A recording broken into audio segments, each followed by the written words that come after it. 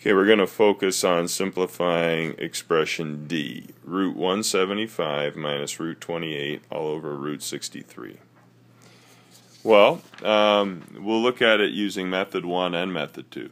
Under method 1, we see that a perfect square of 25 divides evenly into 175, meaning that root 175 is root 25 root 7, or in other words, 5 root 7.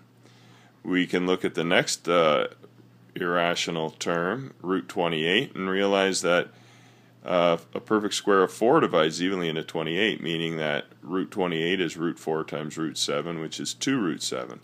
And finally, in the third line, we see that root 63 is equal to root 9 times root 7. Root 9 is a perfect square, so that's 3 root 7. Or alternatively, we can look at each one of the irrational terms and look at the factor inside of the square root symbol. 175 has prime factors of 5, 5, and 7, meaning that the square root of 175 is 5 root 7 because the 5 appears twice, meaning it comes outside the square root symbol, and the 7 appears once, meaning it remains inside. 28 is equal to 2 times 2 times 7. So root 28 is 2 root 7 because the 2 comes outside and the 7 stays inside. Finally, 63 is equal to 3 times 3 times 7.